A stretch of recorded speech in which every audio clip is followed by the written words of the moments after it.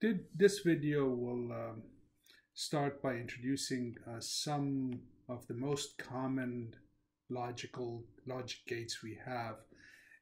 And logic gates are, as we have talked about earlier, built out of transistors. And they're these simple two input or one input devices. They basically do simple Boolean arithmetic on given functions. One of the simplest one, or the first one we're going to introduce, is called OR gate. And as the name implies, OR gates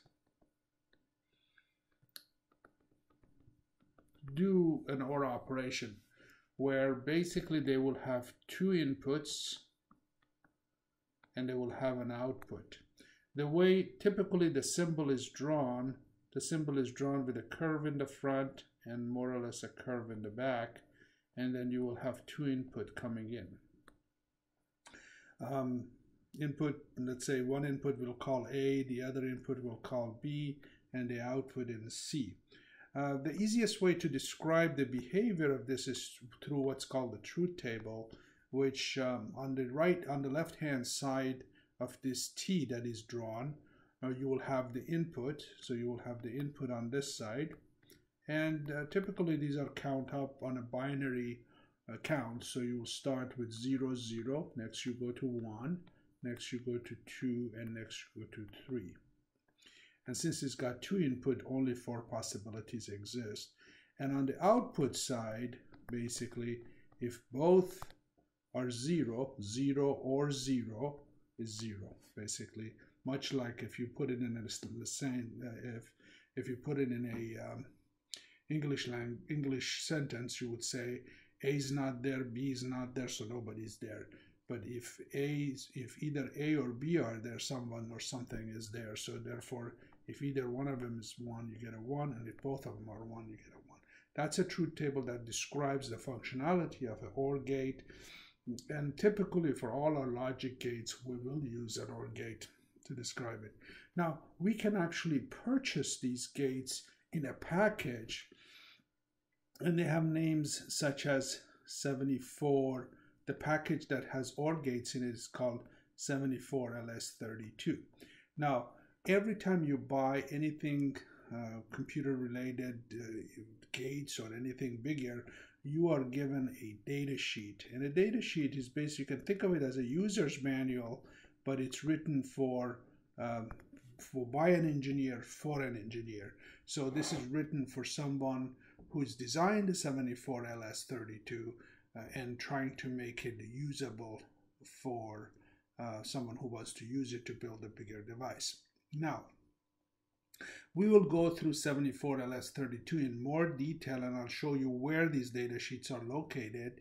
But as we go through the other gates, you simply can go to the same location and get the information you're looking for. So one is, as everything else, you literally can go to Google to get all the information you want. Or the other choice would be to basically take a look at engrcs.com website, and then one of the items that is available is component specification. So you click on a component. All of these digital logic gates are listed here. As most of them we have in stock, some of them we don't have in stock, but the one we were just talking about is the 74LS32, is a 2-input OR gate. Of course, we have more input, but 2-input OR gate. And they come in a package that is got 4 of these in it. And these are independent of each other. The only thing they share, in order for this OR gate to be operational, you have to connect the pin 14 to VCC, and you have to connect pin 7 to ground. And then if you want to use this OR gate, these are the inputs 1 and 2, output is 3. If you want to use this one, 4 and 5 are inputs, and 6 is an output.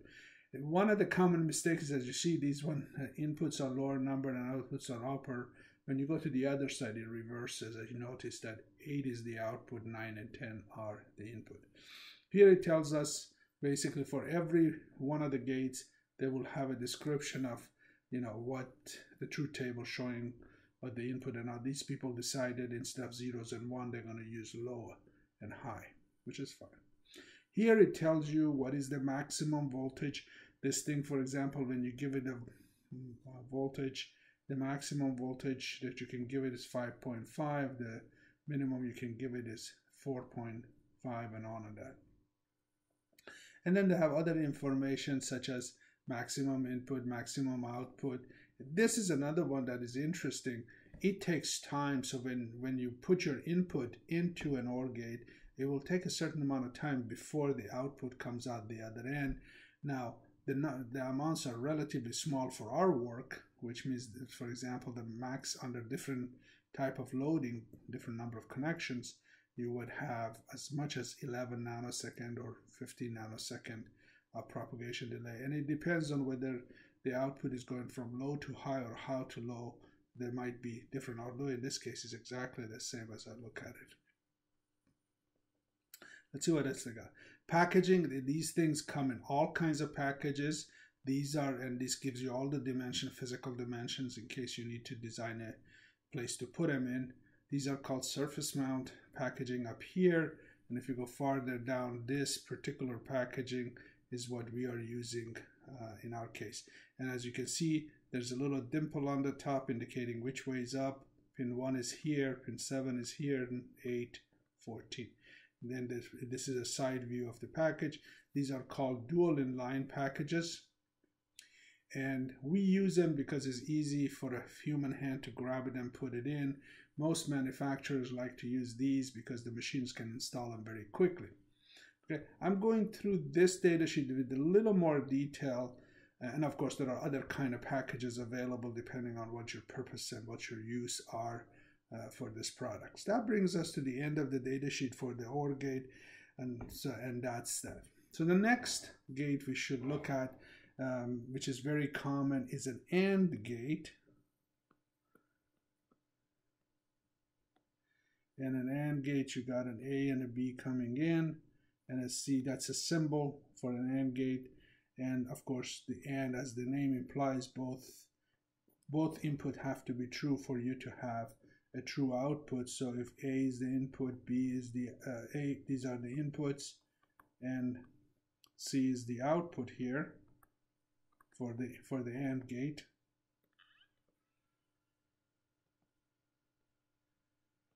Then 0, 0, 0, 1. And notice when I do the truth table, we always go from Z to count up, and we don't jump around. So we go 0, 1, 2, 3 on this side, and then we come over here and put in what the possible output. If both are 0 is 0, 0, and this is a 1. Okay, so that's an AND. Of course, the part number for this one is 74 LS08, and there, of course, if you want to see more of it, you can simply go back. Simply go back to the data sheet we had earlier in engrcs.com and look at the detailed specification. It's going to be very similar to what you saw with 7 LS32 or the OR gate. So this is an AND gate, 74 LS08.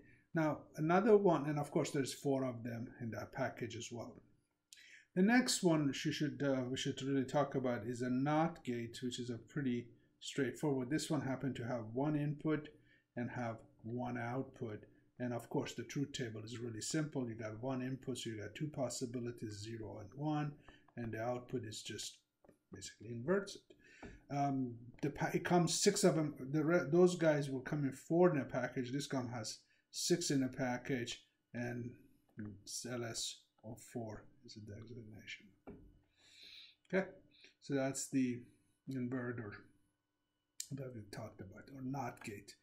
A lot of times when we are talking about inversion, we might write A prime. That means conversion in negation, or one inversion of A. Sometime you'll see in the document they're writing like that. So both of those are not, or complements of A, and that's the way we write it. Okay. let's see what else of interest to talk about here. There are some other gates we're not going to go through here, but I just wanted to mention them so you know. There is a gate called NOR, which, well, might as well draw it. It's an OR gate, but we put a little bubble on it, which basically means an OR with a NOT attached to it.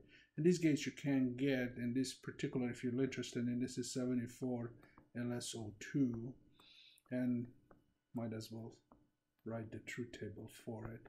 So it's A, B, and C, 0, 0, 0, 1, 1, 1. Oh, I'm sorry, 1, 0, 1, 1. You've got, this is not OR, so that means there's going to be 1 here and 0 everywhere else. And then one other one, kind of along the NOR, is a NAND gate, which is basically an AND with a NOT attached to it. A NAND gate is usually drawn this way.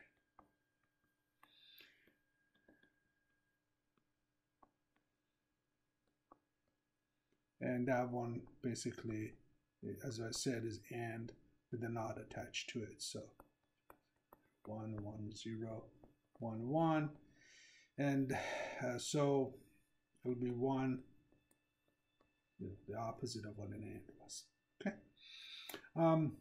Before I go too far, let me come back here and kind of show you the symbols for this one. So C is said to be A or B. So a plus sign is used in expressions to indicate OR. The AND, we are using a dot to indicate AND, so that's how ANDs is represented. And NOT, I already mentioned. We either say B is equal to a prime, put a prime there, or you will put a line above it. Those both indicate complement of A. And a NOR, of course, is basically A or B, but it's after the OR is inverted, so that's a NOR symbol. And the NAND symbol, now that we have the idea A and B, but it's a NAND, so it's got a line above it. Just to be complete, let me do one more, and then we are through with the gates. So there is the last one sometime you come across is exclusive OR, and that basically is, you can think about it, is going to be 1 when the two inputs are different. So exclusive OR is represented if A is an input, B is an input, and C is an output. First of all, they draw it like this. The circle around the OR, that's an exclusive OR. And so 0, 0, 0, 1, 1, 0, 1, 1. And exclusive OR, if they are the same, then it is a 0. If A and B are different, then it's a 1. That's an exclusive OR. The way they show it, this is how they basically look like an OR with an extra curved line in the back. So A, B, and C. That's an exclusive OR. And if you're wondering what number is it, it's 74 LS86. We have those in the lab if you're interested. And here, this one I forgot to put it in. That is the NAND gate is one of the earliest, the first ones people created because the simplest one to build, and it's 74 LS00. So now we got kind of a good listing of the common gates out there. We've got the OR gate, how does it function, the AND gate, NOT gate, NOR, NAND, and exclusive OR. That brings us to the end of discussions around the basic gates.